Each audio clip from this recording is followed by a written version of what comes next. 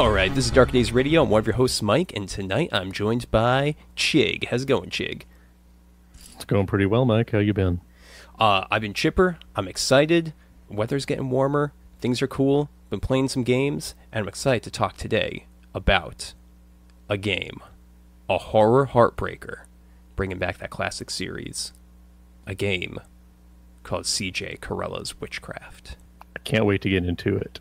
I've been looking forward to this episode all week. So I've had this PDF for 20 years, and I'm ready to finally talk about it.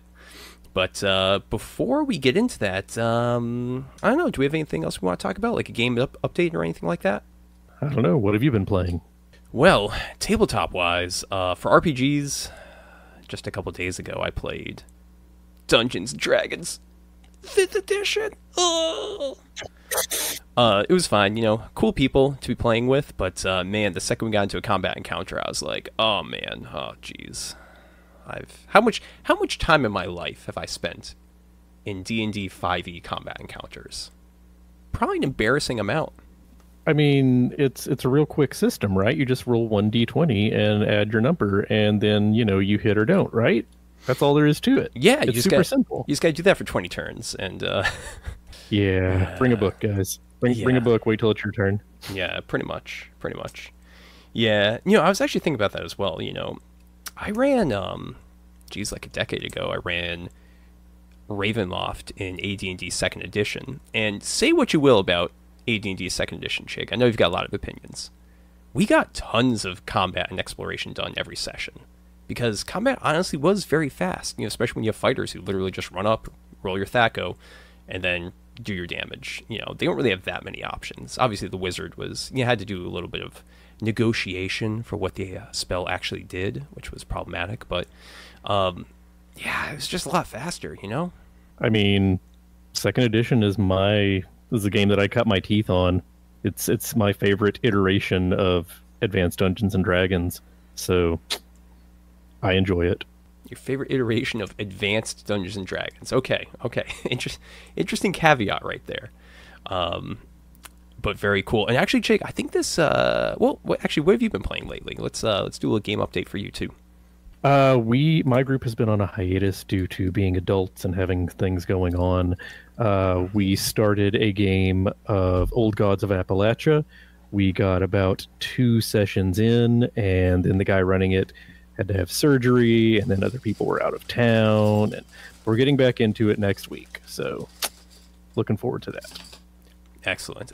Well, I hope your friend is doing better after that surgery, and that's actually quite fitting because we're going to be talking about Old Gods of Appalachia here on Dark Days Radio real soon, so it seems like you got some experience with it. I will bring my 3 or 4 sessions of expertise to the table when we discuss Old Gods. Superb. And it's also great that we're talking about AD&D 2nd Edition, because in this episode, we're going to be taking you back to the 1990s. Insert guitar riff here.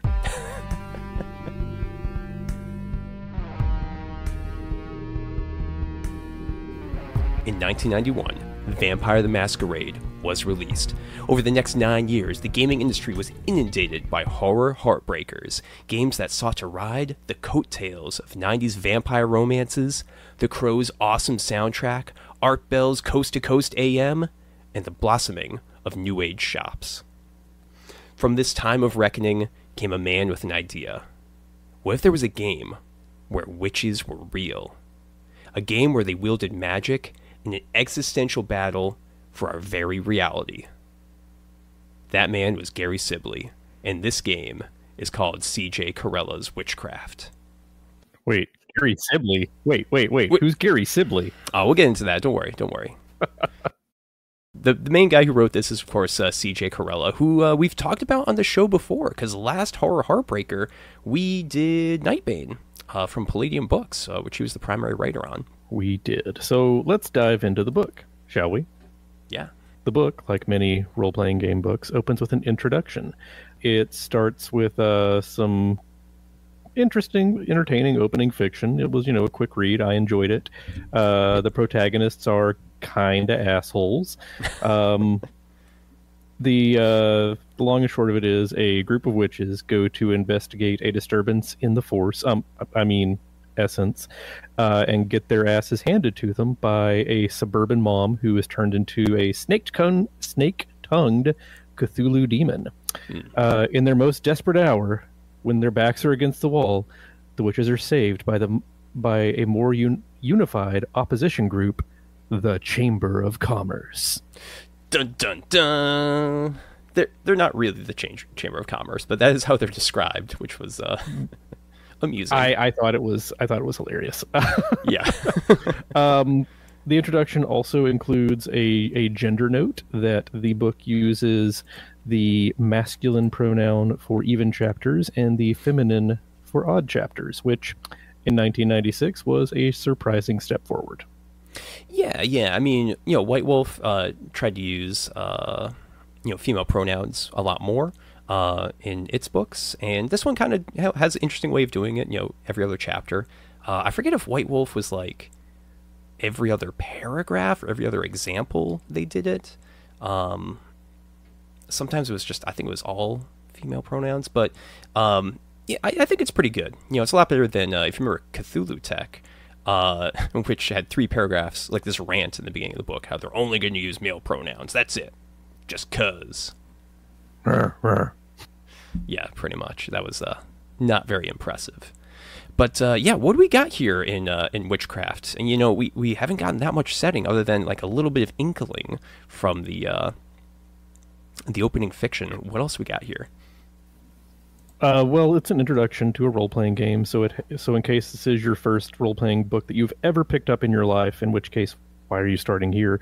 It has a what is role-playing section where it defines role-playing as acting plus storytelling with gambling and imagination and creativity, and it also makes thousands and thousands of julienne fries. It's truly the highest form of art if you go by this book. Oh yeah. But then it goes on to the core conceit of the game, which is printed right there on page 17.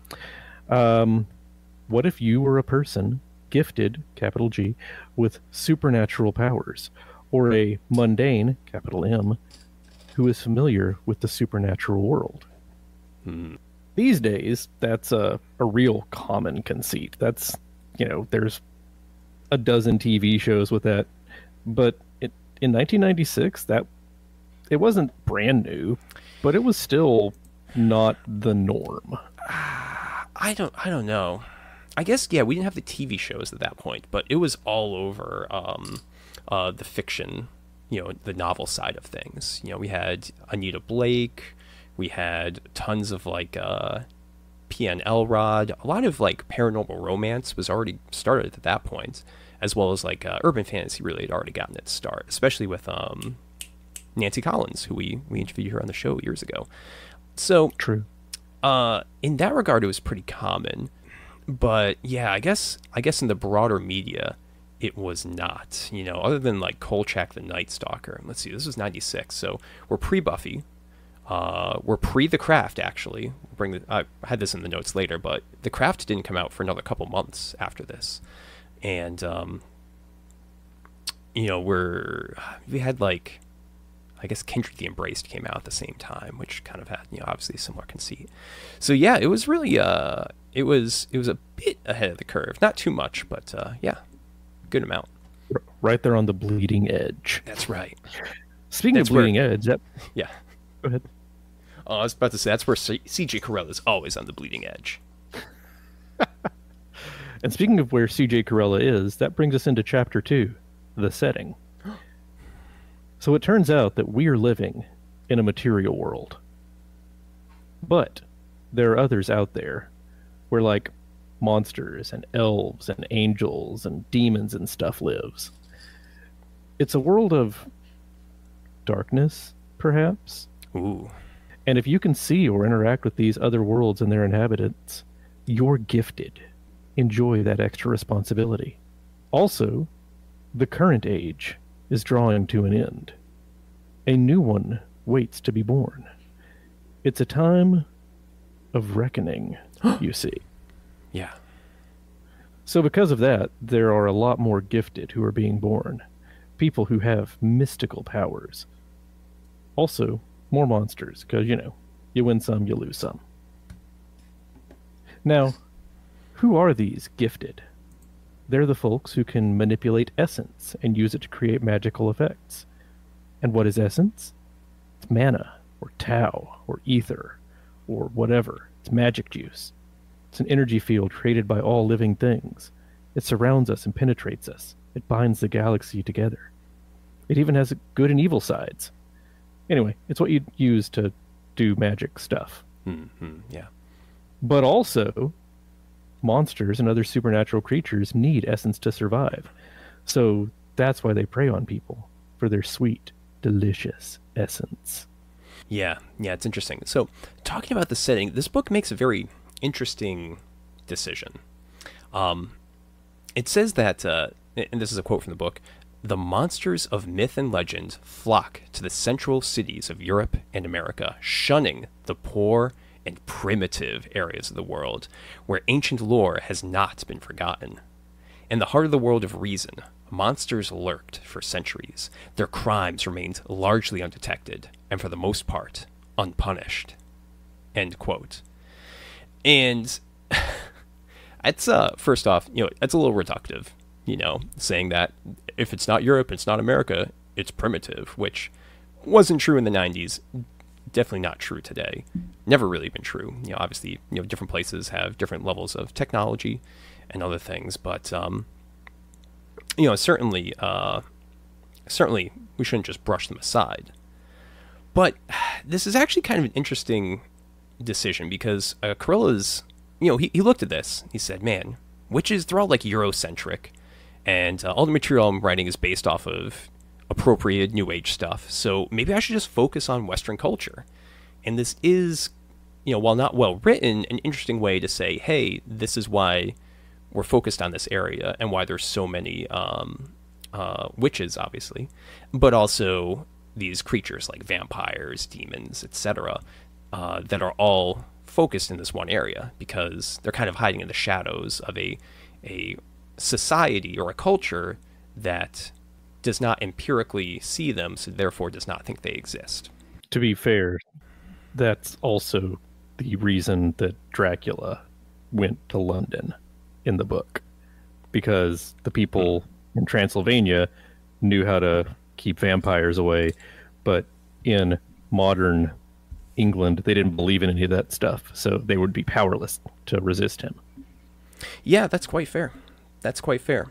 But you have things on the other side where, and I think Eddie Webb's made this argument before, that, let's say, Victorian London was probably like the worst place for a vampire to go because, it would be the place that would be most scientifically progressive enough to realize that he existed or to track the patterns of attacks, murders, etc. So, you can go either way with this. Clearly, C.J. Carella's Witchcraft went in this area wherein he assumes that we're hyper-focused on this area for this reason. And that actually avoids, despite the reductive sentence in here, it actually avoids a lot of the problematic things that you find in other similar games, wherein they have reductive portrayals of certain cultures, or, just steal things willy-nilly from particular religions, etc.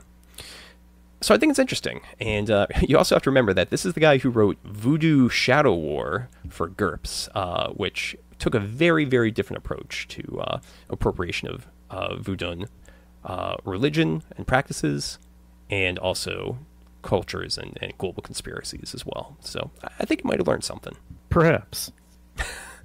But because this wouldn't be a horror heartbreaker without social clubs, Chapter 2 also includes a brief rundown of the covenants. We'll go into those in depth later, but they're basically how the gifted organize themselves. So they're like traditions in Mage, more so than clans and vampires. It's mostly something you can choose to join or not, and if you choose not to decide, you still have made a choice. And there's even a little group for people who have not decided. It also mentions that They will call their cool powers in this game metaphysics, although they very nearly immediately drop that name and refer to them as arts. So, yeah, I noticed that too. I was like, okay, metaphysics, and then they never use the word again until a chapter title later. It's the chapter title where they cover the cool powers, but I think those are the only two times that the word metaphysics appears in the book. There are 4 arts, at least in the core book: magic, the sight, necromancy, and divine inspiration. Some are in opposition to others, and most of the gifted pick one and specialize. Yeah, so that's the interesting thing, Chigg. We mentioned, you don't know which social club you're going to choose, but of the 5 covenants that we have here, which we'll cover in more detail later, they're pretty much all focused on just one art. So, 2 of them are focused on magic itself. Another one's focused on the sight. Another one, necromancy. Another one, divine inspiration. So there's not too much mechanical reason to not be in these. There could be story reasons, but right. It's for role playing, and remember, role playing is the highest form of art. We covered that in chapter 1. Right. Speaking of arts, magic is the most versatile art. There's lots of different stuff you can do, but it takes a long time and a lot of hard work to learn. The sight is psychic powers. You got to be born with it. Nobody can teach it to you if you didn't get it from your mama or papa.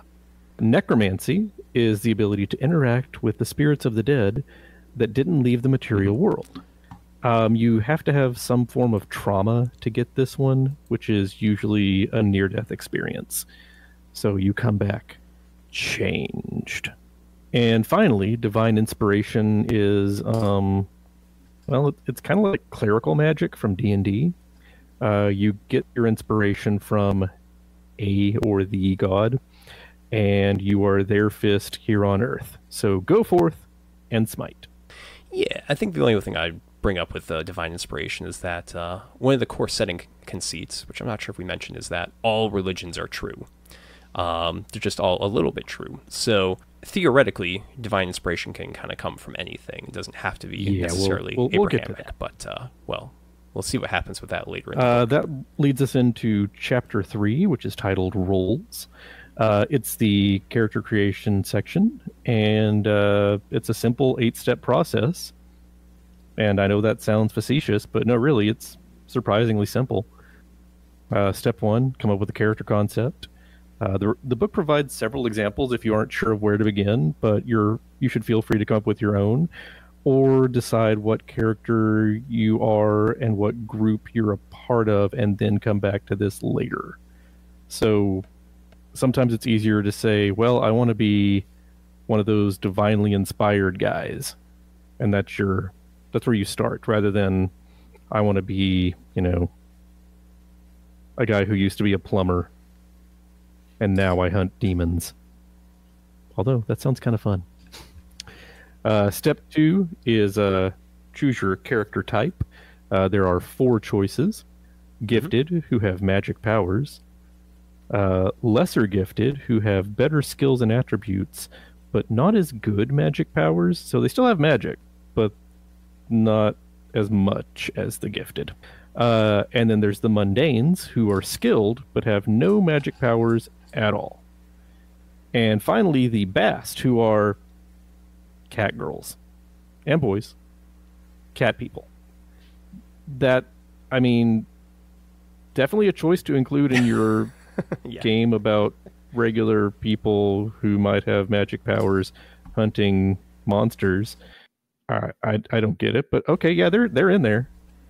Well, no, it kind of makes sense. So I think when C.J. Carella was designing this, he said, oh man, witches, they always have like that cat familiar, Sabrina the Teenage Witch is on TV. Sometimes people just want to play Salem.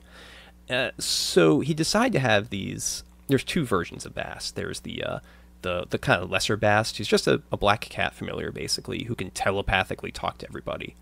Kind of a weird character. And then included these high Bast because he was like, well, we need these characters to sometimes interact with human society more. So they're basically cat shape changers. They can turn into humans for it costs them essence, but they can for maybe like 8 hours or something for a whole lot of magical power, they can take a human form and walk around and do stuff. So it's an interesting choice. It feels very, very 90s RPG. But I think that's really where it comes from, is the cat familiar. I just thought it was, you have guys with lots of magic, guys in the middle, guys with no magic, and cats. I just thought it was an interesting choice. Yep. It was. It's definitely a more unique thing to Witchcraft. That is true. But I don't think I would allow the black cat, the lesser version that's only a cat in a game, because it's gonna just be kind of goofy, and won't be able to interact in the maximum way possible. It's a very limiting character choice. Yeah. Speaking of limiting character choices, that leads us to associations, which is where you pick your magic group. We got the Wicca, the Wiccan, the Witch, who are witches. Yeah. They're loosely organized into covens and groups with no central leadership. We have the Rosicrucians, who are the magical upper crust, wealthy and wise. This is the magical, what do we call them earlier? Chamber of Commerce that saved the day in the opening fiction. We have the Sentinels, who are robots who hunt mutants. Wait, no. That's wrong. Sentinels. These ones are warriors who protect humanity from the monsters. So, kind of the same. We have the Twilight Order, who are a group of mediums and necromancers who keep ghosts and other dangerous spirits in check. We have the Cabal of Psyche, or Psych, since this is the 90s, which is a group of seers and psychics, which, honestly, I'm not really sure what it is they do beyond being a social group. And finally, we have the Solitaires, who didn't want to join a group. Yep. Step 4, you buy your attributes. The previous steps give you points to spend on these. They are Strength, Dexterity, Constitution, Intelligence, Perception, and Willpower.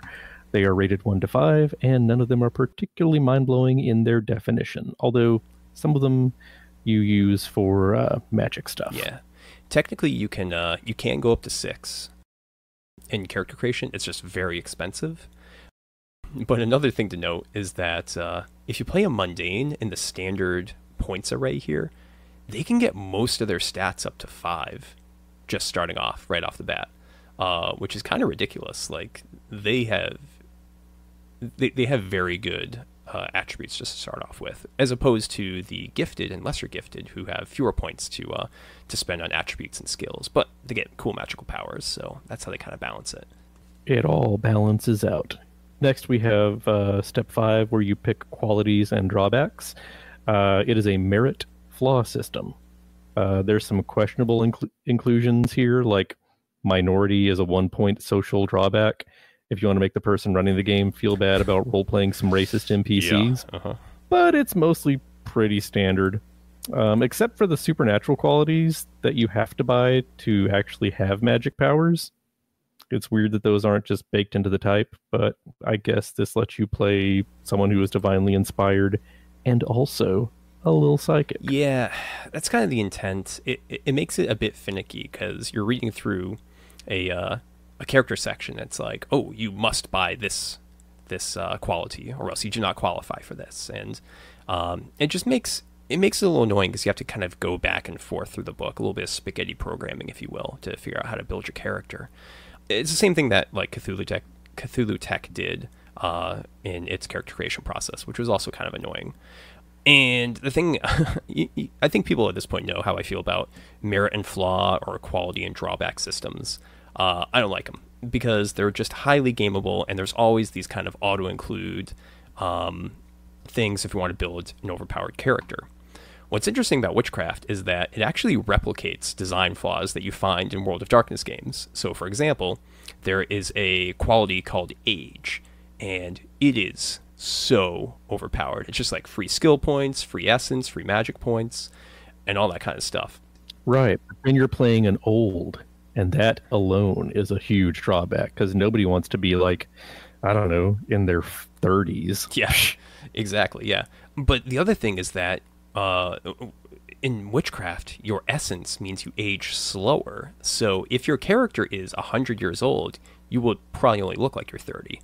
And the only penalty, Gross.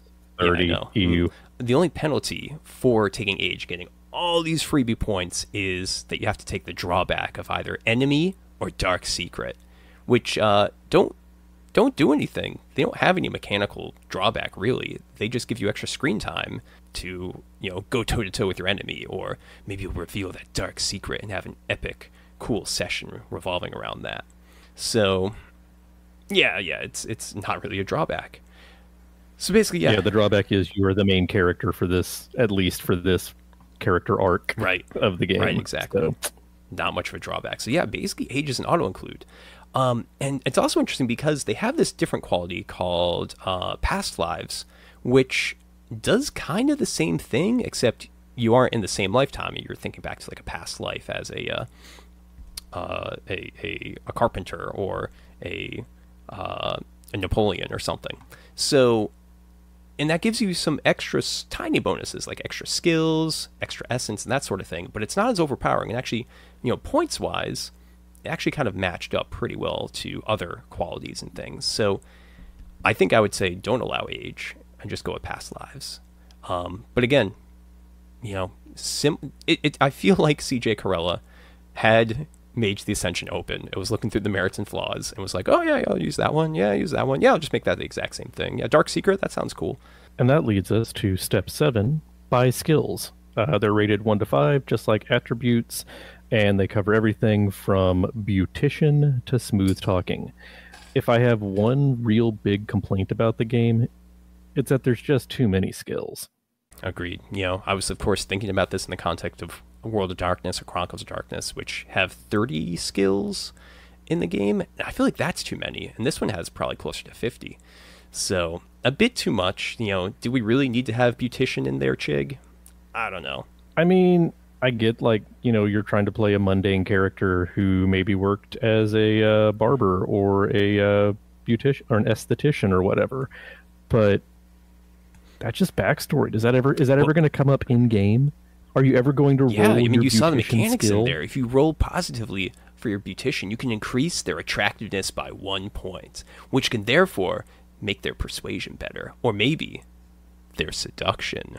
And that's one thing I want to bring up here, Chigg, which is the seduction skill. Because when you read it, it lets you influence someone of any gender, not just the opposite sex. And you know what that means. Cue the music. CJ Carella wins the retroactive Darker Days Progressive Award of 1996. Congratulations, CJ. We're going to send you a check in the mail and a ride on our private jet. Guarantee, not guaranteed. And another note. There's 3 melee skills, but in particular there's martial arts and brawl, which do exactly the same thing in melee combat. But martial arts is just better because it lets you parry weapons. So why wouldn't you just take martial arts? Because it is literally twice as expensive. Is it? Game balance. Oh. Yeah, it's a special skill. Special skills cost two my points mistake. instead Okay, of 1. game balance. There we go. All right, that's not too bad. I didn't catch that. Somebody thought this through. CJ Carella winning the awards. All right. The bleeding edge.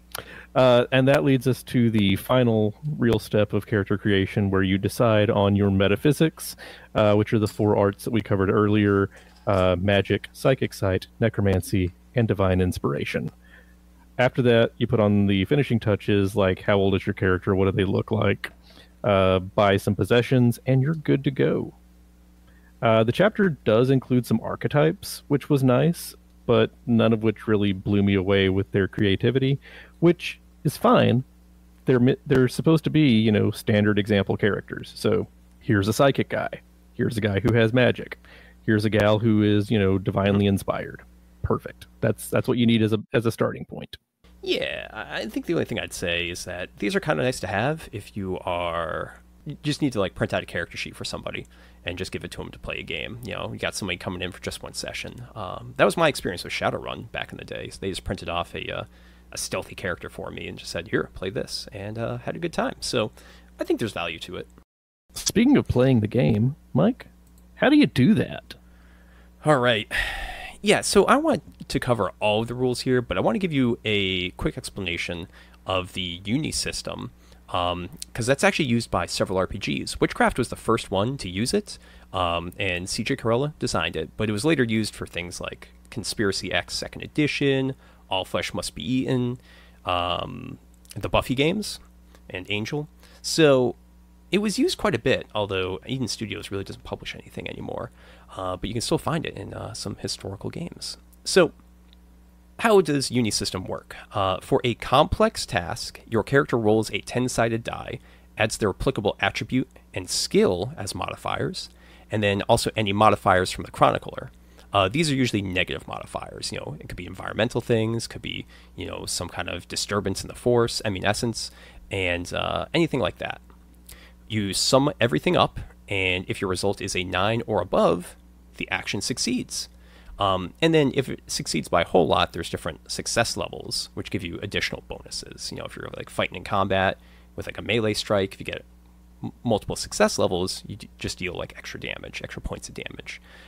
If you're persuading someone, you get a whole lot of success bonuses. That could actually make it easier for you to persuade them later, which I thought was a good idea for making social things a bit more interesting.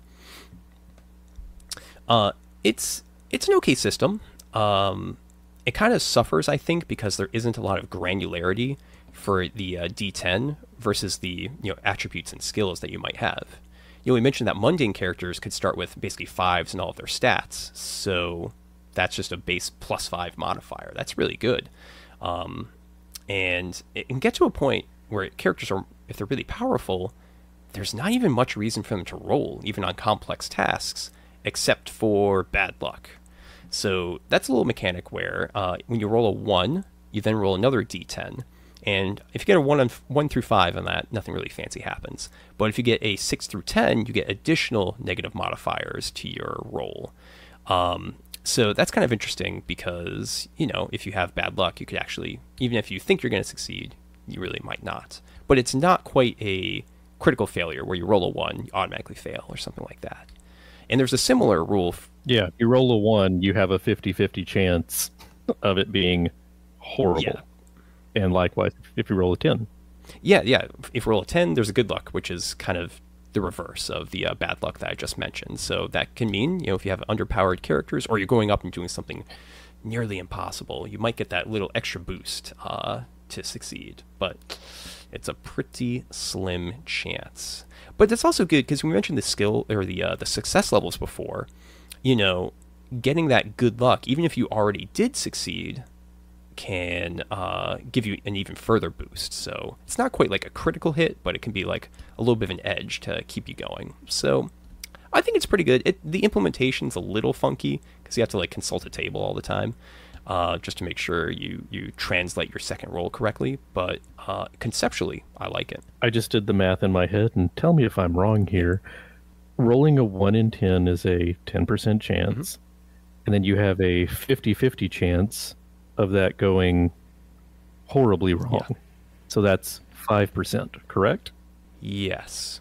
So it's a D20 but roll. It's not, because there's different granularities to the good luck and the bad luck, right? So you can get a bad luck that is just an extra -1, I think. I'd have to check the rules again. And you could get a good luck roll, which is just an extra +1, basically. So it could go horribly wrong. You could get a -5 or a +5.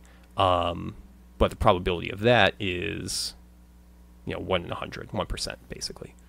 Right. Okay. So I do like that better. Yeah, it's not quite just a D20 roll. So, it's pretty cool. I like it. But it could be implemented a bit better. Could be a bit smoother, So, anyway, unit system. So, for opposing rolls, you just roll off against the opponent, and then you calculate the same way. But you find the difference for your success level between the two scores that were found. So, you roll, you get an 11, your opponent rolls, and they get a 7, for example. That's a difference of 4, which would be a success of 2 success levels. So a slight little bonus. And like many RPGs, there's a combat section, and it devotes way too many pages to guns. And there's some really weird things that happen with this combat system that I just want to highlight. Guns are kind of worse than, they're definitely empirically worse than melee weapons, unless you hit the target with a lot of bullets. So that means you're going to have to roll every single shot, whether it's with a semi-automatic weapon or even with an automatic weapon that you're like spray and pray or something like that. You got to roll for every individual bullet, which means that's going to be a lot of tedious multi-rolls in a combat turn. And guns have this additional disadvantage where armor detracts damage from each bullet hit. So you could actually have a situation where a leather jacket could block all the damage from a series of small caliber bullets. Which is, you know, realism, right? I mean, okay, it might not be realistic, but it does lend itself to more cinematic or dramatic games than, okay, I know where the werewolf is, so I climb the clock tower across the street from his house and shoot him through the window with a silver bullet type of resolutions.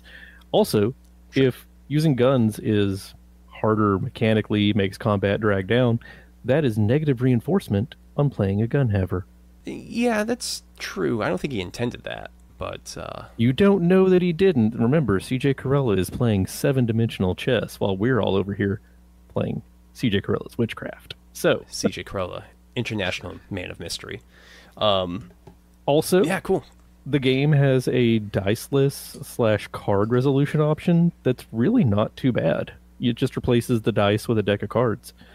And then the chapter ends with how to spend experience points, including an optional spend experience points on stuff that you actually used mechanic that may be the first time something like that was published. Yeah, I can't think of another example in 1996 that had that. I could be wrong. Obviously Call of Cthulhu had its own way of increasing skills, but that wasn't really experience driven. That was more just like, did you use it and did you fail during this game session?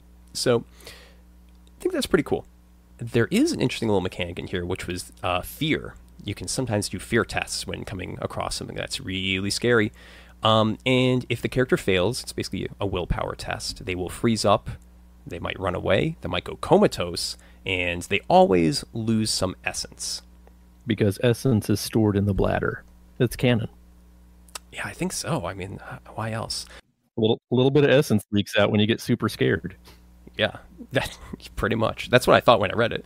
But yeah, I'm not usually a big fan of fear checks, and I don't understand why you lose essence for being scared. But I guess Carella felt like the mechanic was needed, and well, maybe it's okay in the game. And that leads us to Chapter 5, which is all about the associations. And just like it says at the chapter header, this covers the groups and covenants in more detail than it did previously. So it starts with the Wicca, the Wick, the Witches. It gives 3 separate pronunciations and notes that people can choose whichever they prefer.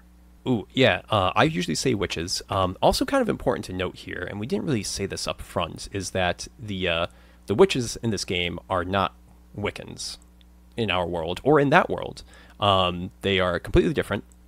Some of them do overlap. Some of them believe in similar neo-pagan religious practices, but they are not necessarily, and certainly not required to be the same. So, kind of important. When we say wiki here, that's spelled a little bit different than Wicca. It's W-I-C-C-E, just for people following along at home. And it gives some background and beliefs and organization information, which the beliefs Mike just covered very lightly. They are a group who is definitely not Wiccans. They are Wiki, Wicca, Witch, whatever you decide to choose. And these are the guys and gals that the game really wants you to play. They are painted in the best possible light. They have not the most information because they cover everybody fairly equally, but these guys just scream, these are the protagonists. The group is organized very loosely into covens, which can be 3 or 5 or 7 or 13 or insert magic number here, or insert number of players at your table here. Yeah, they're kind of interesting. there's a lot of different ideas that this section gives you. So you can be a group of eco-terrorists or maybe just individual. You could have neo-pagan cultists. And, of course, you could be some investigators driving around in a van with their Great Dane. I wanted to say that it was Oops All Willows, but it predates Buffy the Vampire Slayer by like a year, and I don't think Willow became like an actual witch in the show for several seasons. Yeah. So. Yeah, I don't really know what inspiration they were using for this. I think there were some kind of like witch teenager movies before The Craft in like the 80s, but certainly this one's it's got its own genesis. I'd be interested to know. I don't think it was based off of Zapped with Scott Baio, but I'm not sure where the inspiration was drawn from. Possibly the literary Laurel K. Hamilton type stuff that you mentioned earlier. I'd love to talk to CJ Carella about this. I think he's still active writing novels and stuff. Maybe we can send him a message sometime. We should send him a copy of this episode. Oh yeah, sure. I wonder he might just block us, block us immediately. But we'll see. So we should also mention that each of these associations has a cool special bonus, like a special ability, and sometimes a drawback. Witches gain bonuses of defensive magic, but they also get a negative modifier when trying to dismiss their essence. We haven't talked about the magic mechanics. Basically, it's more likely for them to miscast, basically. It's worded kind of strangely here. I couldn't tell. It says that their miscasts or their dismissals, when they have a backlash, unintended damage, are more likely, they will always affect the attacker. But I feel like they always affect the person casting the spell, which is usually the person who's the attacker in this situation. I guess maybe if you're like dismissing shield magic or something like that, it would then affect the attacker that was, or you failed to dismiss. It would then affect the attacker using a spell against you or something. I wasn't really sure. I was a little confused about this. I don't know, Chigg, if you were able to parse that a little bit better. Yeah, it's because a Jedi uses the Force for knowledge and defense, never for attack. That's where that rule comes from. I cannot... Or, it might be one of those things like... This group is not the heavy hitter offensive group. This is the group that goes out there and tries to heal the damage that monsters and magic and other users of the art have wrought. So they're meant to be more of a reactive rather than antagonistic group. So this is just a way of codifying that mechanically. Certainly the Jedi aspect that you just mentioned, using the Force for good, is reflected later on, and we'll discuss that. I can see it going either way. I kind of would like it if it was you're great at defensive stuff, but if you are going to use an offensive spell, it's more likely that you're going to cause unintended damage, like you have giant or worse backlash potentially because of your miscasts. So, or failure to dismiss the essence. I could see that being really cool. But I'm just not really sure which way it goes. Could use an FAQ on this. I mean, 28 years later. Not that it's super obvious, but it might be drawing on like the rule of 3, where whatever you put out into the world comes back to you 3 times. That's which what is the New Age belief. That is specifically mentioned in the dismissal rules later in spellcasting. But I don't know which way this applies. Anyway, let's move on because this isn't good radio. Anyway, after that, radio? The Rosicrucians, which is my favorite group because they seem to have their shit together more than any of the others. Right. Yep. I want a group that knows what it's doing. I want a group that has clear goals and a hierarchy to follow. These are my guys. And they are basically magic shriners. They're literally organized into groups called shrines, which have individual subgroups called cohorts. Yeah, Chigg, are you sure that's the only reason why you like them? I mean, the Rosicrucians are a strictly hierarchical pyramid scheme that focuses on research into the nature of magic and specializes in the summoning and control of spirits. Sounds a little Order of Hermes to me. Yeah, just like the Hermetics, they get stuff done. Also, it's Yeah. not a pyramid, it's a triangle. Fair. And the Rosicrucians, their special ability is invocation magic. Basically getting bonuses to controlling or banishing spirits or supernatural entities. But they also have a drawback, which is that they are taxed 2 quality points if they want to learn necromancy or second sight, and they are not supposed to learn divine inspiration. However, speaking of divine inspiration, the next group is the Society of Sentinels. They're the Army of God type folks. It notes that most of the people in this group are mundanes who do research and stuff and only go into battle armed with their courage and mundane weapons as opposed to the cool powers. So you got to respect them for that, I guess. It goes on to say that they aren't all Catholics, but it really doesn't give any indication to back that up beyond, no, there's Jews and Muslims here too. I was reading the description, I kind of kept expecting it to say that, the Jewish and Muslim members were all just busy out, like, shopping or something. Yeah. This could have been like a really spicy place to discuss Zoroastrian sentinels or maybe Buddhists, but nope, they're all just Abrahamic at the best case. It's slightly disappointing. They're saving all of those other blessed for the supplements, I assume. Chigg, don't get your hopes up.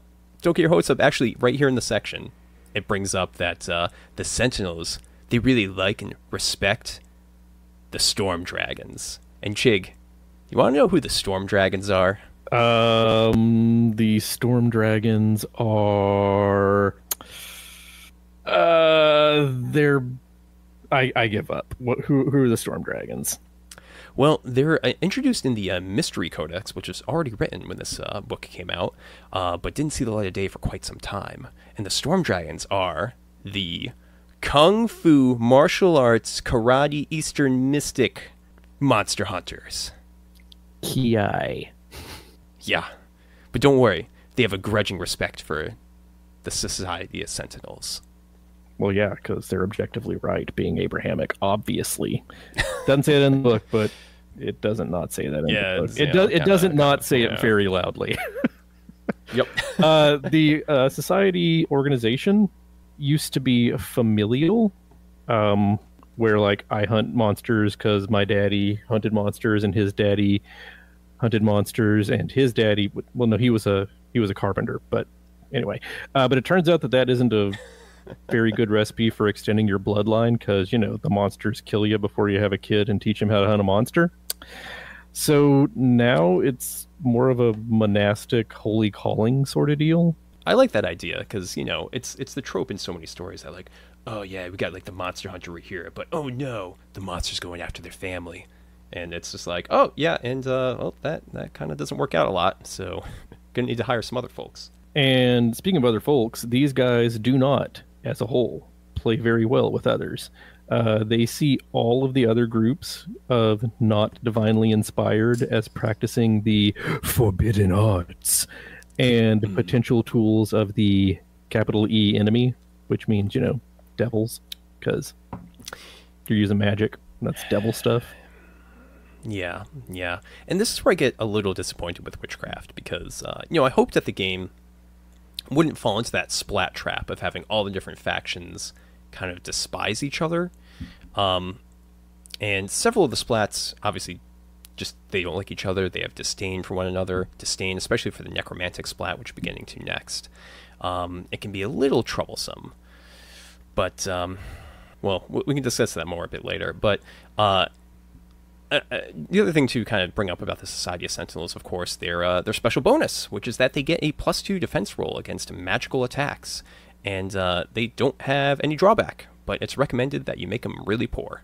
I mean, yeah, because it's tough to keep a day job when your night gig is hunting ghosts because Jesus told you to. Yeah, so kind of like that. Sam and Dean in Supernatural, until they get a sweet mansion house bunker thing.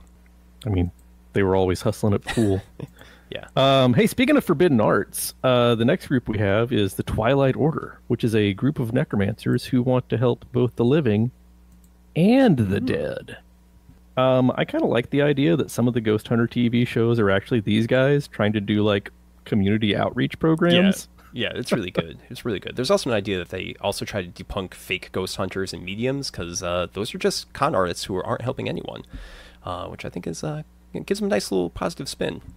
Yeah. It also noted that they do a lot of recruiting from mental institutions. It doesn't use that term, but that's what it meant.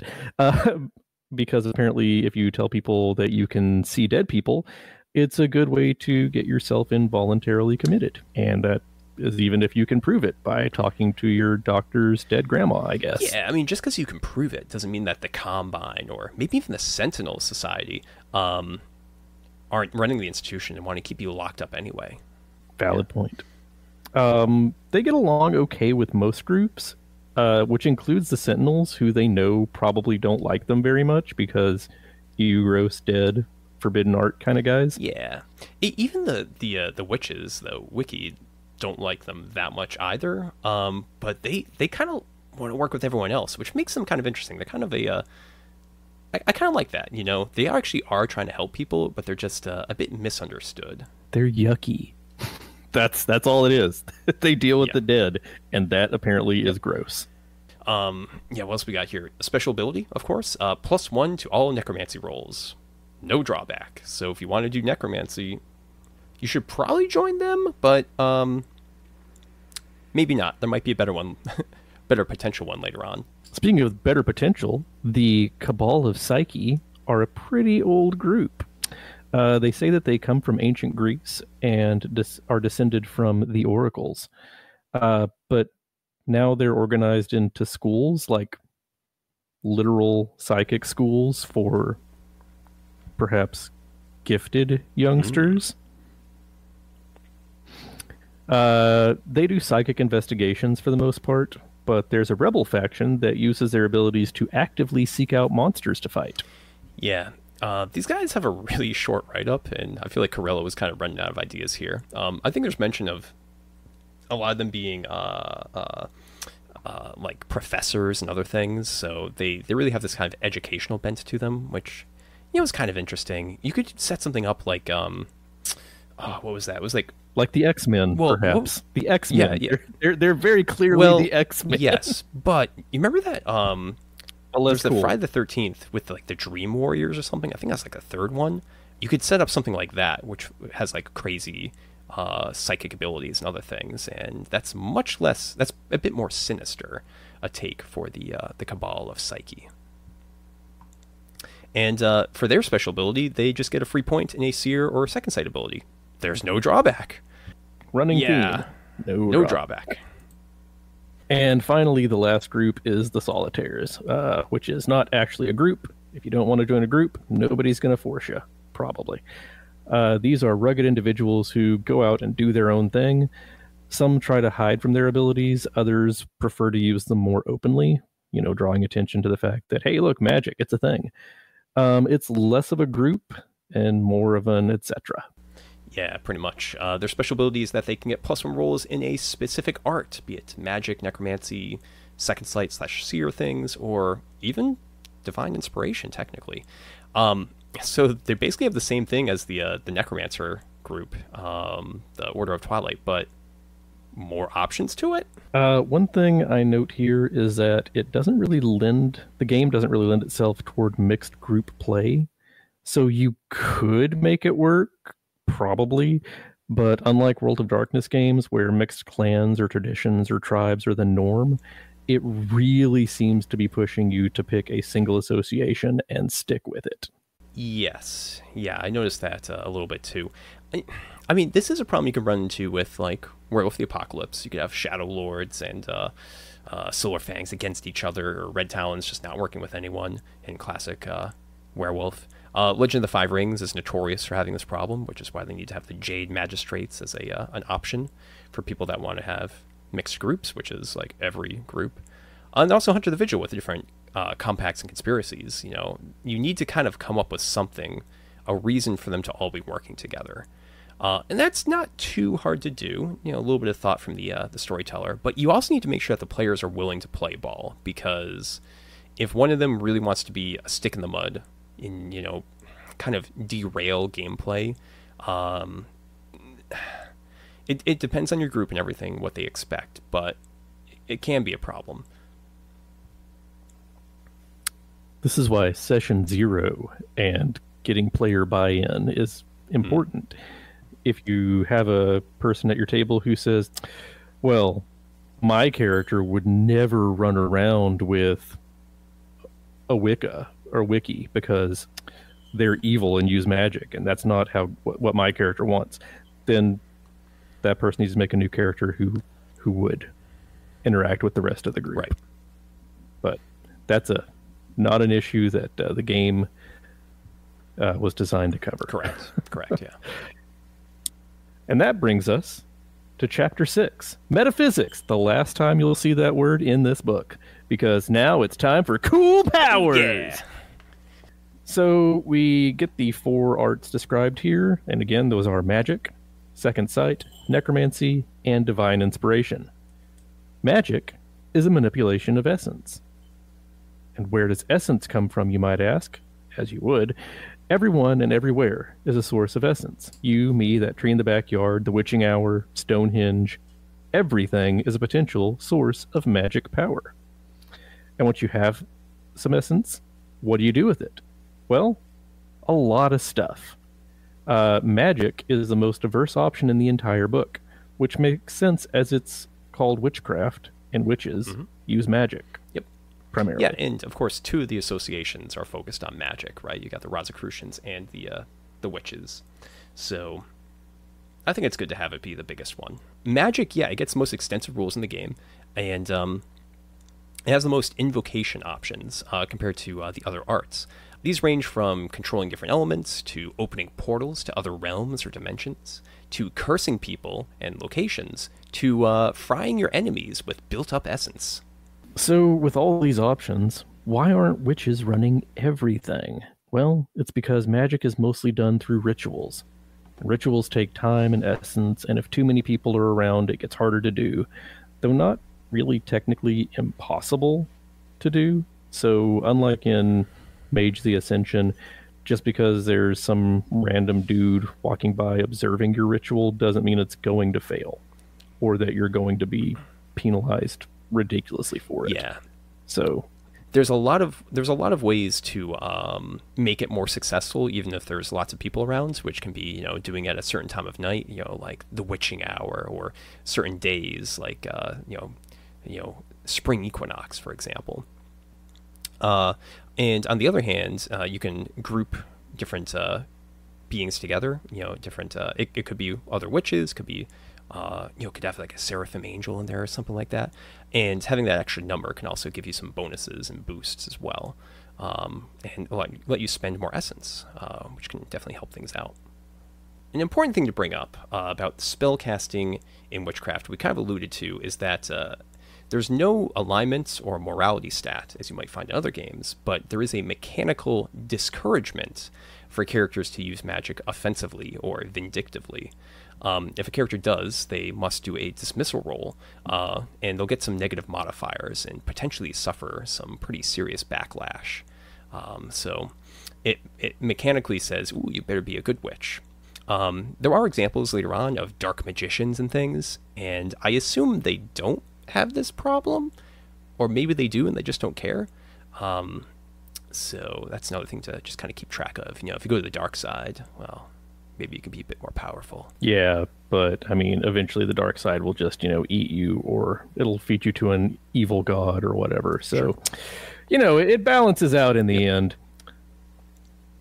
So that's magic, and that leads us into the sight, or the second sight, which is ESP and psychic powers and all that fun sort of thing. Mundanes, it mentions, are more likely to accept this than any other art because science, I guess? And yeah, I guess they don't have the same people problem with like the disbelief limiting their ESP, do they? Nope. So if you use magic to, start a fire in someone's hair, that's affected by people walking around you. If you use the sight to cause someone to catch on fire, that's fine and dandy.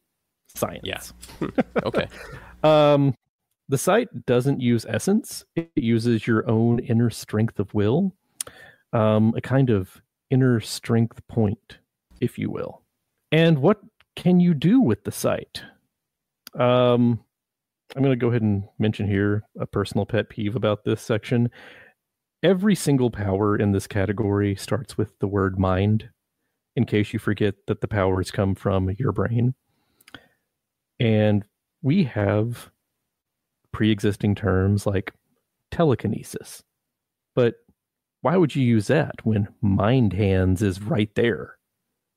And the answer is because mind hands sounds stupid. I think they should just get rid of. Anyway. They should just get rid of mind off of all of them. So one's just hands.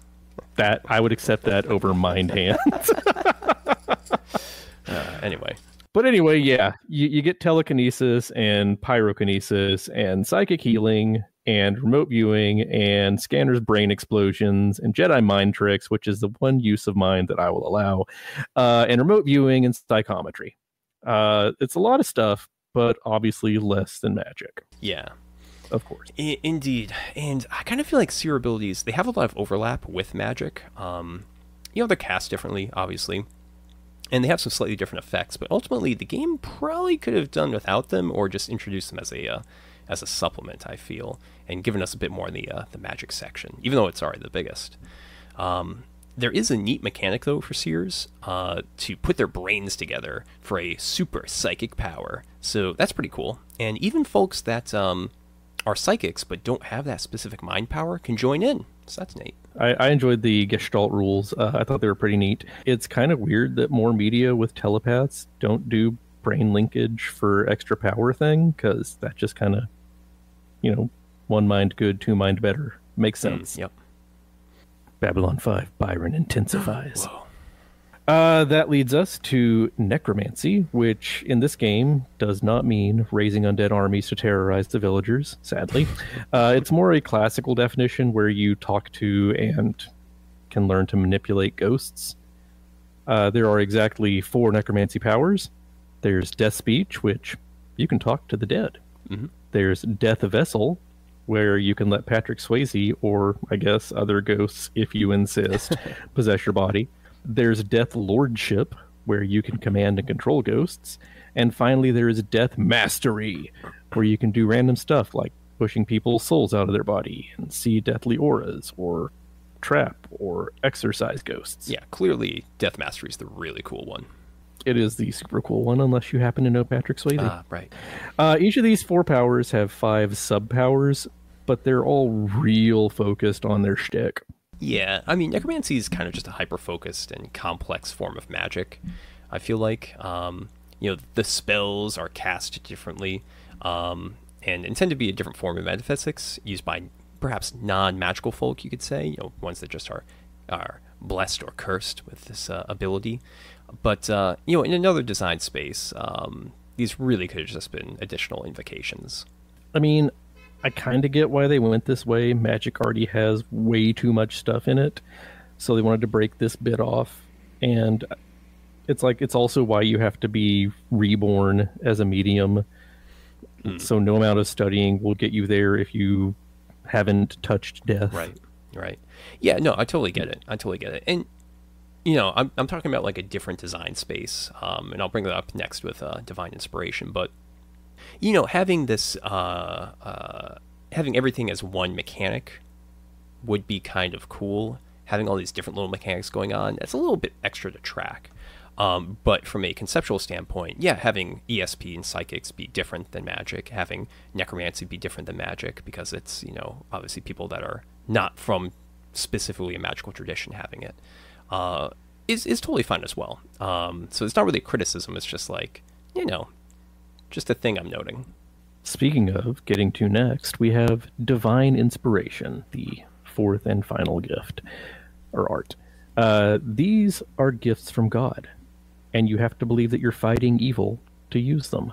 So you can't just smite a purse snatcher unless, I guess, he's also like a vampire or something. And for an all-powerful creator, God is really limited in what he'll let you do. There's like 6 discrete miracles here. You can be super strong. You can exorcise spirits. You can pray for guidance. You can rain down some holy fire. You can lay on hands and heal someone, or you can have divine visions. That's it. Yep. I'm assuming that they expand on these definitely not magical arts in future supplements. But then again, it's not called CJ Carella's Smitecraft, so maybe they never expand on these. I think they might. There's the Templars in, I think, the Mystery Codex, so they might get more Smitecraft kind of stuff. There's always the Templars. You can't have a game about conspiracies without the Templars. Absolutely. And yeah, it's the we rule. already got the Rosicrucians in here, so it's a logical expansion. A few things I want to kind of note about Divine Inspirations. They are really powerful. They're more powerful than Invocation Ritual Magic, unless you get a lot of people together to do these. They're also a bit more immediate. You don't need a ritual, although there is a way to cast invocations, like fast cast them if you have essence channeling. We didn't go into that, but it is a thing. Unless you're fighting supernatural foes openly using supernatural powers, the rules kind of introduce a bit of a Mother May I situation, where you have to be in desperation, basically, to be able to use these. And I don't like that too much. It would have been a bit nicer to get some more hints into how to use Divine Inspiration, because we only get like 4 short pages for these. There's actually a lot of artwork in these pages for Divine Inspiration. So I felt like that made them a little lacking, and I think more hints about how to use this in dramatic fashion could have made it a bit more exciting for the game, rather than it's a wildling spirit. Okay, I can just smite it with my god hammer or something like that. I also think it could have been interesting with these guys if you made it much tougher for them to use their Divine Inspiration. That would mean that these characters would use a lot more mundane equipment. Guns, armor, cell phones, whatever, as opposed to other characters, other witches, or the seers, which could have made them kind of cool because they have less access to their magic, so they have to rely on other things to get things done in combat or elsewhere. I think it could have been cool if they kind of made that distinction.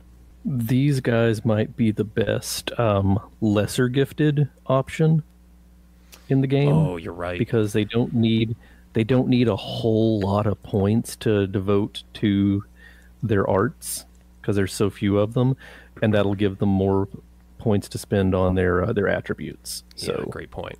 I didn't think of that. That's a good design or character creation recommendation right there. So we talked about the God Botherers here. Let's talk about the supernatural stuff. Yeah, it's partly setting chapter, but mostly monsters. There's a very short history section here. It's like a page and a half, maybe 2 pages. That's pretty standard urban fantasy stuff, and basically goes over the things that went over in chapter 1, how there's a secret war, there are other worlds, it's a time of judgment. Mm-hmm. And then it goes into the monster section, and that's, like I said, the lion's share of the chapter. It's got ghosts, it's got nature spirits, it's got demons, it's got angels, it's got vampires with a Y. That's how you know they're evil. Mm-hmm. It has human servants of evil gods, and it has some black magicians. Yeah. A few things to... Did you like any of them? I do. I think there's a few things to highlight right here. So vampires are energy vampires, eating essence, and occasionally blood. But that's really more for the thrill of it. Because, feeding off of a rush of emotions for them or their partners is really how they gather this essence. And they're not all bad, just the sadomasochistic ones. So hold on now. Hold on. I just thought of this. Right. If you fail a fear check, you lose essence.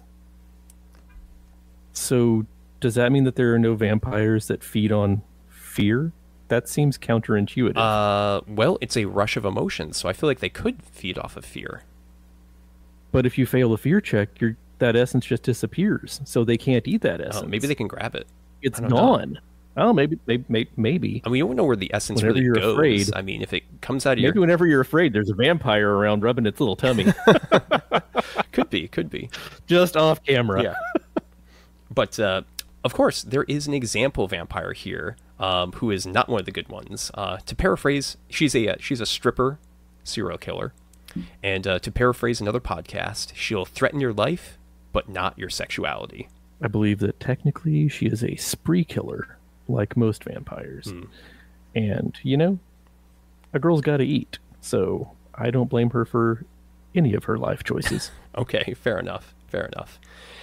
Witchcraft also includes angels and demons.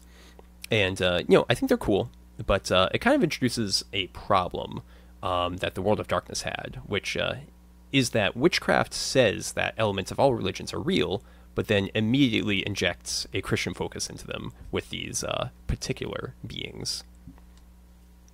Yeah, everything could be true, but some things are much more truer than others. Right. Gotcha. So demons are kind of interesting. They're explicitly bad and evil. The example one in here is a drug dealer, so, not good. They're also written to be unlikely or untrustworthy allies because they're also freaking out about this time of reckoning, and they and hell claim to have nothing to do with it. Absolutely nothing to do with it. Well, I mean, yeah, but demons lie. That's kind of their whole shtick. So take their little claims of innocence with a grain of salt. Well, maybe they have a little bit to do with it, but they also seem to be freaking out. And then on the other hand, you have the angels, aka the seraphim, and they do not care about you. Are you one of those society of sentinels with miracles from a divine source? You're nothing. Just a misbehaving child in a world run amok. Yeah, reading this, I was super curious if Eric Kripke ever played this game, because dang. I mean, yeah, it's right there. It is. I don't know about that, but I know CJ Carella definitely read Spawn, and this has a similar vibe to that. And obviously, he wrote Nightbane, which also had a lot of Spawn injected into it. Just a smidge. But we're not covering that. Nope, we're not. Yeah, I mean, it is... There's a bit of supernatural in this in similar ways, but I feel like that might be reflected in other kind of Gnostic style RPGs and sources like Spawn. Spawn's kind of Gnostic in a way. So I don't know. I don't know if Kripke read this or read Spawn, or maybe there's some other novel series out there that gave him some inspiration, or maybe he came up with it all himself. Like, it's just one of those ideas whose time had come. Indeed. There's also these really cool 80s slasher villains called the Relentless Dead, who are incredibly hard to kill, and they just seem to keep coming back. The rulebook gives very specific rules for how to kill them. You need to send them to negative health and negative essence, which I'm not sure if they really covered negative essence in the game until that point, so that's interesting. And then you need to sever their link between their soul and body with a necromancer. Pretty cool. They're definitely spooky. They got a good example character in here, but I think that they should have given a bit more variety to the method of destruction. It should probably be unique for every individual Relentless Dead, because I feel like there's going to be, each one of these should be very special, a very major antagonist for you to be facing, and the characters will need to do some research into how to defeat it, or maybe they'll have to really think on their feet for a effective method, or maybe they can't defeat it and they just need to, pour concrete around its feet and then drop it in the river. Leave it at the bottom of Crystal Lake for, the next generation of lifeguards to discover while having sex. Who knows? Absolutely. So, the Relentless are they're great for a Witchcraft one-shot. I think that's really what they're best used for. So I definitely want to play that sometime. I think that'd be pretty great. And then we got the Mad Gods. So these are Lovecraftian wannabes coming out of nowhere from another dimension. And they're implied to be causing or a direct effect of the time of reckoning. The gods can manifest in our world and wreak havoc, or they can use minions, and they all have the taint, which is sort of like an essence antimatter affecting things. It's the evil version of essence. Right. Because they come from a different reality that has different rules, and this is what essence is like there. Because their reality is garbage, and our reality is cool. But what if their reality is cool, and ours is actually the garbage one? Can't be. I keep all my stuff in this reality. It's got to be the best one. Fair enough. And then finally, there's the Mortal Combine, and the book basically tells you to go out and buy GURPS Illuminati, or Conspiracy X for the second edition. Cross promotion. Right. But yeah, they're mortal guys who are trying to keep all this under wraps, and therefore bad. I guess. I don't know. They're certainly an antagonist for the witches. But they might actually not be trying to keep things under wraps. They might just have a different agenda that you are brushing up against. So they're very nondescript, at least in this source book. So they could go pretty much any direction with them that you want to. And that leads us into the final chapter of our book, Chapter 8, Chronicling. It's a really short chapter on how to run the game. The best bit in here, in my opinion, is the part where it tells you to remember to involve the player characters in the story that you're writing. And I truly mean that. I'm not trying to talk down to the rest of the chapter, which is fine. But I've played in and run games where I, or the person who is running it, have forgotten to include character hooks. Yeah. That said, in a game like this, where the goal is to prevent the literal apocalypse from happening by stopping supernatural predation, you might think, hey, go stop this supernatural predator, or the world gets closer to ending. Could in itself be motivation enough. Yeah, definitely. I think, that's a great point about character hooks, and that's also something to keep in mind as a player. If you are going to be creating a new character into an ongoing chronicle, let's say, and you're familiar with it, let's say your previous character died or something like that, you should create your own hooks and be like, hey, here's how my character slots in. Here's how they relate to this conspiracy or this mystery, or they're related to these characters that are already in the party. That really just makes things a lot smoother and makes your character pretty great for the story. Agreed. And that is the entire book of C.J. Carella's Witchcraft. Indeed. So I think just to wrap things up here, I wanted to talk a little bit about the publication of C.J. Carella's Witchcraft. We're thinking about doing this at the top, but I think people will probably tune in just to hear about the game itself. But there's some pretty interesting things to note here. Apparently, the core idea of Witchcraft came from Gary Sibley, who is a fellow with a few minor credits on RPG Geek from back in the 90s. But C.J. Carella ended up designing the game based off of those ideas, and gave Gary credit, especially in the first edition. Gary Sibley's name is in it several times. The second edition, I couldn't find it, but I think it might be in there once, kind of tucked away somewhere. I assume that they were both playing Mage of the Ascension, and then someone said, or Gary Sibley said, well, what about this, but with more witches and less philosophy? And there could be some truth to that, because C.J. Carella is listed as a playtester for GURPS Mage of the Ascension, so we know he at least played it a little bit. Witchcraft was also published just a few months before 1996's The Craft, which was great timing for it, but unfortunately there was trouble with the first publisher, Myrmidon Press. So none of the source books that CJ had already wrote got published. Luckily, Eden Studios saved the day and eventually published a second edition in 1999. Witchcraft second edition had a few books associated with it. It had a ST screen with an adventure. There was the Mystery Codex that we mentioned, which has the potentially problematic Storm Dragons. I actually haven't read it, but I'm a little leery about those guys. There was also the Abomination Codex, which had lycanthropes and vampires. And then there was one splat book for the Rosicrucians. There's also the Book of Hod. I don't know what that is. Clearly, they chose the correct group to have a splat book. The Rosicrucians are objectively the best. So, yeah, I see that the designer and publisher agreed with me. Yeah, indeed. Well, I don't know why. I mean, obviously the witches or the wiki or like the intended core player characters. So I wonder why they didn't come out with that one first. My theory on the subject is that it's because the entire book makes itself goes above and beyond to prove that this is the people you're supposed to be playing. So we can put aside giving them a source book because obviously they're the good ones. Why would you need any prodding to play them? Here's this other group that is, boring and adult and full of rules and regulations. We should probably make it clearer why you'd want to play them. Yeah, that could be a good point. And then obviously they have much more structure in society, so they wanted to detail that and really give more background on how that all works. So yeah, maybe that's why they went with the Rosicrucians. Or they're just the best. It could be. One interesting thing about Witchcraft is that it has the time of reckoning, which is an impending doomsday, like many other horror heartbreakers at that time. But what I think sets Witchcraft apart is that a linked apocalyptic RPG called Armageddon: The End Times was released just a year later.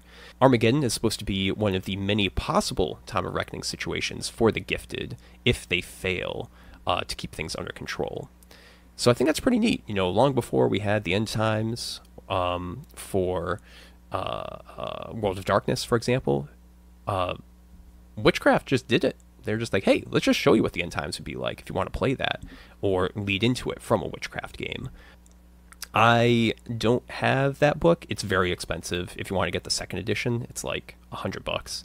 PDFs are cheaper. But I don't know how linked it is. Certainly the mad god who takes over and starts to destroy the world is the one who's described in Witchcraft. I forget the name of it. And it's some made up Lovecraft name. Shub. It's a Shub something, but not the problematic name. So there is some tentative links. I think the character is much more like holy angelic warrior types, or they can be mundanes, just like in Witchcraft. You can just have a mundane guy with an M16 or something trying to shoot strange creatures. So there's multiple levels of play, basically. But it's kind of neat. And then I think the other neat thing about Witchcraft is that it's literally been free on DriveThruRPG for the past 20 years. So if you haven't gotten it yet, we're going to link it in the show notes. If you go to darker-days.org, you can see the little Witchcraft picture right there. Just click on that. It'll take you to DriveThruRPG. You can get this for free. There's no reason not to check it out. And I think that leads into two important questions. First off, Chigg, what's your favorite thing and least favorite thing about CJ Carella's Witchcraft? We've covered this already. My favorite thing is the Rosicrucians. They know what they're doing. They got it together. They are objectively going to win this fight for reality. Sure. My least favorite thing is the fact that the groups don't really get along very well. Yeah, you could, in theory, have a member of any group that has any of the arts, but they are strongly pushing you to very clearly choose, if you're going to be in this group, you should probably choose the art that they are meant to represent. Right, yeah. What about you? What's your favorite and least favorite? I think least favorite, I would probably do the similar thing with the groups that you mentioned. Because that was, I was reading through this, and I was really hoping that they wouldn't fall into that trap of keeping them kind of the same. But then they obviously did. But I think I'm actually going to say, for least favorite, I think the special abilities for these different associations are kind of boring. You mentioned that they're basically just bonuses for the thing that they're already supposed to be doing anyway, that particular art. I think it could have really spiced them up. I think that having all of them have a bonus and a drawback would have been good, and especially would have made them a bit different than one of the solitaires, right? Maybe solitaires should have had no bonus whatsoever, but hey, you don't have a drawback. So that's kind of why you might end up in that sort of, as that kind of character, because you don't want to have that drawback. And also for like story reasons. Favorite thing. Ooh, you can say the best. It's okay. I won't judge you. No, if you it's just not. Want to play it's a not. guy. My other least favorite thing I was going to say was I think the Combine are just kind of just a waste of pages. They could have really put more ideas into that, or it could have been just a paragraph. Basically, it was like a 2-3 page nothing burger for me. Favorite thing. I'm going to go with the relentless Dead. I think they're just really fun, cool, easy to port into another RPG. Obviously, there's like slashers and Hunter the Vigil and other games, but I just like the way they're represented here as being this kind of just rage-filled, possessed body, basically, that is wreaking havoc in this time of reckoning. So I'm going to go with them. I will give them points for not requiring, but really kind of pushing to, if you want to defeat one of those guys, one of the Relentless Dead, you're gonna need multiple splats, because you gotta take them down physically, you gotta take them down magically, then you gotta take them down necromantically, and there's as written here, there's not one group that's going to be able to just pull in, all right, we got our necromancer, we got our magic guy, we got our big tough dude, we're going to send these guys out to just take down every Jason Voorhees we can find. So yeah, great point. Yeah, that's a really great point. Yeah. Chigg, do you have a question for me now? Would you play this game? Would you sit down at a table and play CJ Carella's very own Witchcraft? Chigg, I have already offered to. At the end of my recent D&D session that you heard about at the beginning of this episode, I said, hey guys, I just read this game, Witchcraft. You want to check it out? You want to play as spooky witches? And Chigg, they said yes. That's right. We're going to play a Horror Heartbreaker. Meanwhile, Chigg. Nice. Would you play CJ Carella's very own Witchcraft, 2nd edition? I would absolutely play Witchcraft. I was reading this book and I'm like, oh man, I wish it was worse because it'd be easier to make fun of. Yeah, that's the thing. And aside from a couple of little problematic things that we pointed out that we could just very easily skip over, yeah, I would 100% play this game. Yeah, it's the crazy thing. You know, we didn't mention this, but Witchcraft 2nd edition has almost no changes from 1st edition. Same art, basically same mechanics, a few little tweaks here and there, but pretty much the same thing. And when I read that at the beginning, I was like, oh man, you didn't change anything with this? But reading through, I'm like, no, I mean, this is all pretty good. This all kind of just works. You didn't really need to change it. It's not really broken. So I think it's really cool. Chigg, a suggestion from me, might be to check out that Rosicrucian book and see if you ever play Mage the Ascension again, you could port them right in if you think they're cool, and don't take up too much of the Order of Hermes' space right there. I'm pretty sure all the supplements are also on drive-thru, so I'm gonna have to go look through those and see what's there. Yep. Yeah, good stuff. And that is the end to this Horror Heartbreaker. It turned out to be another positive one again. Same thing kind of happened with Nightbane. We made fun of that one a bit more, but CJ Carella is just a good writer and good designer. There's only so much we can tease for this one, but stay tuned. Maybe sometime in the future we'll come back with another Horror Heartbreaker, which is a bit goofier, but you never know. There can't be that many out there. Surely. How many are on my shelf? All right, so in closing, we are Darker Days Radio. We've got lots of different social media. You can check it out at Linktree/Darker Days Radio. But we especially want to send you towards our Discord, because it's where I hang out the most. I don't really use a lot of other social media, maybe Blue Sky on occasion. And that is a great way to get in touch with us. We definitely want feedback. We've had a lot of episodes going up on YouTube, so if you're a YouTube listener, definitely stop by and say hi. Or if you're one of those ridiculous number of Spotify listeners we have right now, also drop us a line. Definitely want to hear about how you found us and what kind of games you're playing. Really excited to hear about other people's RPGs. Chigg, anything else you want to bring up for this episode in closing? No, I think we covered it very well. So, hey, listeners, it's a dark world out there. Stay safe. Dang straight. And to all the listeners out there, take it easy and have a good night.